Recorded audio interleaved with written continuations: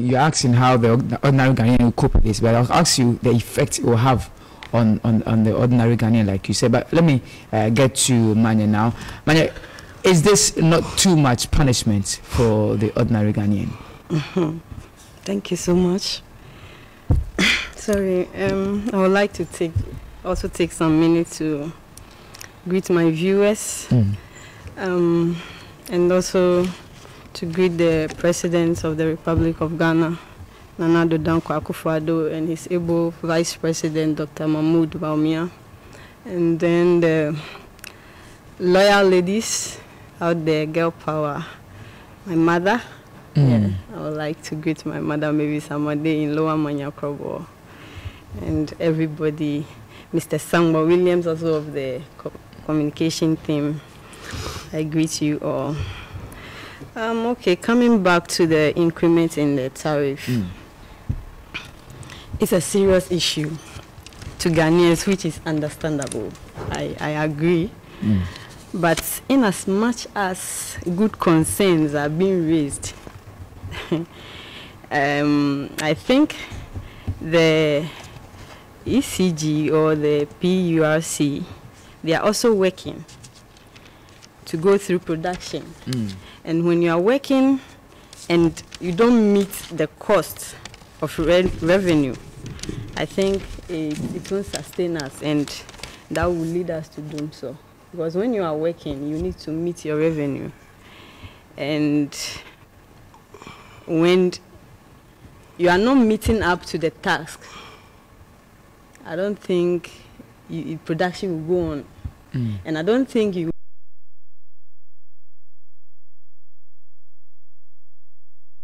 to do the work here.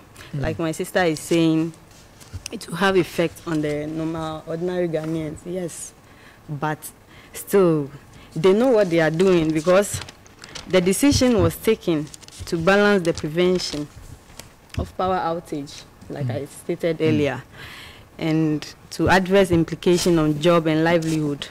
So while minimizing the impact of the increase on consumers. So yes, I think. But is this not punishment for the Ghanaian person, for the ordinary Ghanaian person? Because we are already struggling with what's happening around with the increase in prices and all of that. And then there's an increment where salaries also still remains the same.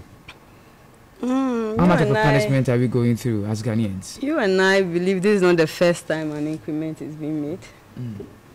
Because under the NDC government, there was an increment. Even when we were doing the doomsaw, we were in the doomsaw processes, there were still increments. Because I have some of their tariffs that the average increase here in 2010, it was 89%. And in 2011, 10%, 2012, 78%, 2013, 28.3%, and 2014, it was 59.2%.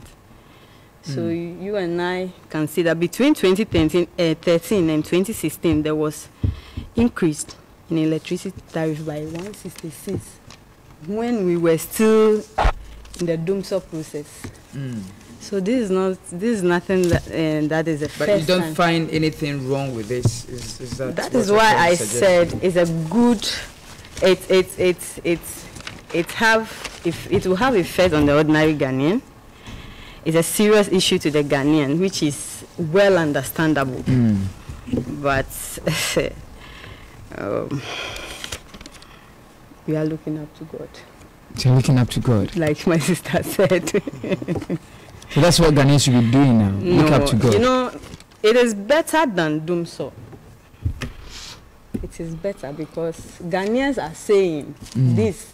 Fellow Ghanaians are also saying this is better than the doomsaw situation whereby they get rashes, skin rashes, and all those stuff.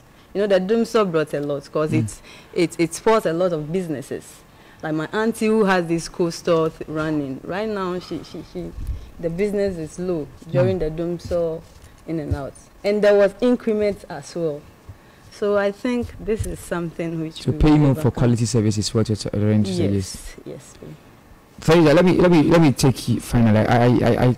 I promised to ask you about the effect that this is going to have on the ordinary Ghanaian. So for you, Manya is saying that it's better to pay for higher. I mean, pay higher for quality service. And so if we are paying higher and then getting quality service, that will take us out of doing so. We should be okay with that. I don't know what my sister means by quality. I don't know.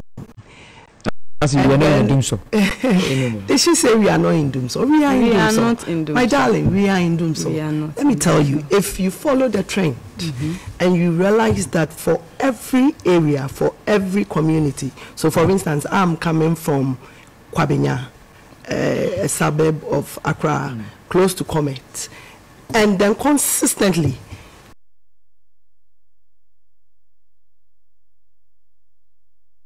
other areas, and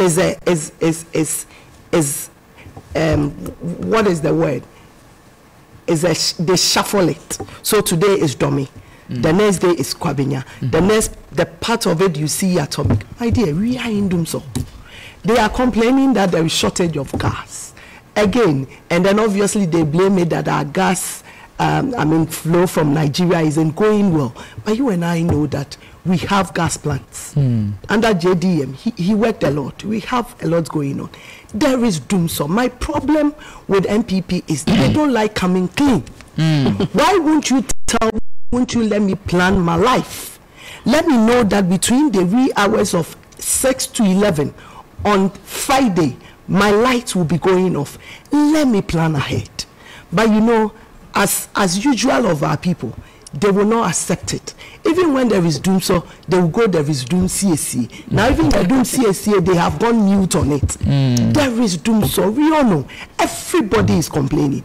Other areas, other communities are complaining. Come clean. Let us understand that there is doom so. I realized that she went as far back as 2010.